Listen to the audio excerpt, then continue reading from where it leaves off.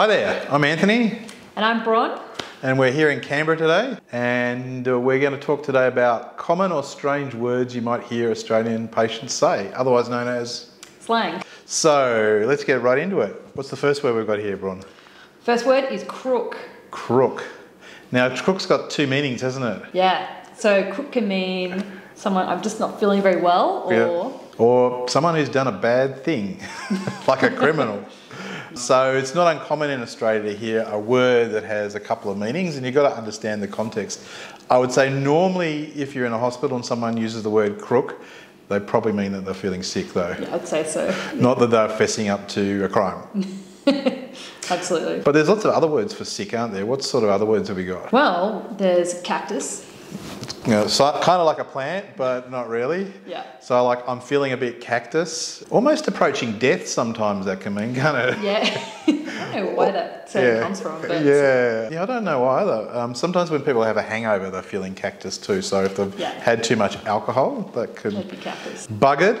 That can be a little bit of a rude word, but... Usually if you're really tired, like buggered. Yeah. Often with older patients, I'm feeling a bit buggered. It's kind of a... You don't... I think hear it as much from younger people, but yeah. Some of these words you'll hear from different age groups occasionally as well. And you'll notice that there's a lot of accent around some of these words, so like buggered or crook. So do you want to talk us through sort of how you can understand? Sure.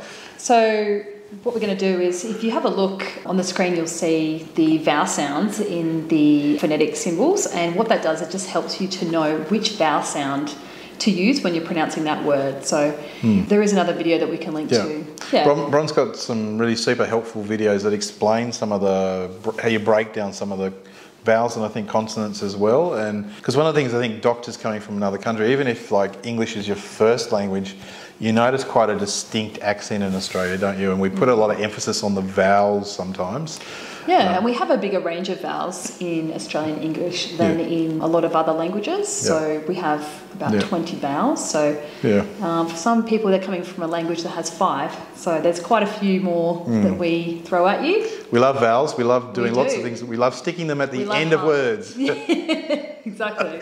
So the next one is nackered. Yeah, that's got some pretty hard vowel sounds. Nackered. Yeah. So often the consonants almost disappear a little bit, don't they? Sometimes, yeah. So nackered, I guess that comes from, you know, what they do with animals in a knackery yard. And, a bit knackered again, a bit tired or maybe exhausted. Yeah. Feeling a bit under the weather. Yeah. So like feeling a bit poorly, I think is another way of putting that. Yeah. Not your absolute tip-top self, I think. Yeah. So imagine a bad weather day, not a nice weather day. So you're not, you know, if it's hot outside, they're not actually excited about how they're feeling. Yeah. They're under some foul weather. Yeah. This one I love. This explains the sticking vowels on the end of words as well. Yeah. Sickie. Yeah. Yeah. So if someone says they're having a sickie, they're actually not normally sick, are they? No, they're normally they've had a big weekend, or they're just not feeling up to work usually on a Monday. Yeah. So sometimes they are sick and they're having a sick day off work, but often they might be just having a day off and claiming it as a sickie. So often occurs on a Monday and a Friday, or maybe a Tuesday after a Monday public holiday. Yeah, that's right, very common. So moving on to sort of feeling psychologically unwell. Yeah, so I'm feeling a bit mental. Yeah, so some of these are a little bit mental. Some of these can border on being a bit disrespectful at times. But you know, you may hear people say you're feeling a bit mental, or that person over there is a bit mental. That means that they feel like there's something not right with them psychologically or the other person, so like a mental health problem. But you have to be, I think with some of these words, you have to be careful about using them yourself, because you know, some of them aren't particularly respectful to patients at times, including this one. Schizo. Yeah, so schizo probably derives from schizophrenia, but you'll hear it used a lot just for any weird crazy behaviour, or bad behaviour, or hyperactivity. So skitzing out, doing something weird, strange. So often what the patient's not describing is symptoms of psychosis, by the way. It's just something unusual, abnormal, or often it's a family member describing what's happening in their loved one. And I think it's important not to label that behaviour with the actual condition itself, which is quite serious, obviously. Yeah. Feeling a bit burnt out. This happens a lot in doctors in Australia. That's it. Exhausted again, but more psychologically exhausted. I mean, it's I'm mainly just so over it. Like, I'm so burnt out. Yeah. You're just sick of it. Yeah. That's why you go on. Working. That's why you switch to becoming a YouTuber, and then you burn out from that. Frazzled. Yeah. Just so many things going on. I'm over it. Yeah. I'm just so frazzled. Overwhelmed. Yeah. Probably wouldn't use it to describe feeling sick, but more just a bit stressed out. Yeah, stressed out. Yeah, not physically sick again, just kind of feeling the pressure of everything. Yeah. Sort of more mentally. Which, similar to this one, worry wart. Yeah. Now, this is probably one you will only hear more from older people again. Like, oh, he's a worry wart. Yeah, exactly. That's right. Usually, grandma might say that their son's a bit of a worry wart and, fussing over them too much and wanting to stick them in a nursing home because they can't look after themselves, that sort of thing. So I'm on the mend. Yeah, so this is kind of a positive thing. They're feeling better. Well, not completely better though. Getting there. Like making some improvements. On the way, mending, getting better, So she's fit as a fiddle. Yeah. Again, I think that's probably one from the older generations. But I heard this the other day. My mum was talking about how she's fit as a fiddle. Yeah. And sometimes they might not exactly be fit in your opinion. So this is kind of, leave me alone, doctor, I'm fit as a fiddle. It's a self-judgment. Yes, it is. Not a medical judgment. Yes, it's a lay opinion rather than a... Yeah, so this might be an excuse to brush you off a little bit. I don't need those tests. Speaking of which, having a vom or a vommy or a vomit... Or vom. Yeah. As you might. Or a vom. It's probably more the younger generation. Yeah, this is definitely a Gen Y and later term. But, so again, it's meaning to be sick, but often associated with excess alcohol the day before. 90% of the time, and it's just the word vomit, just cut the end off. Yeah, so a great example of us Australians shortening words for efficacy and making it harder for everyone else to understand, basically. So we go vom and then vommy just to confuse you again, because we shorten it and then stick a vowel on the end. Yeah, because we love ease. Yawn. Yeah. Probably from the baby boomer generation, this one, although I hear it sometimes a bit from young people still. So instead of... Doesn't mean, it does mean yawning because you're tired, but usually it doesn't mean that. It means yawn as in open your mouth and... Having a spew. Spew, Bit like a vom. Yeah.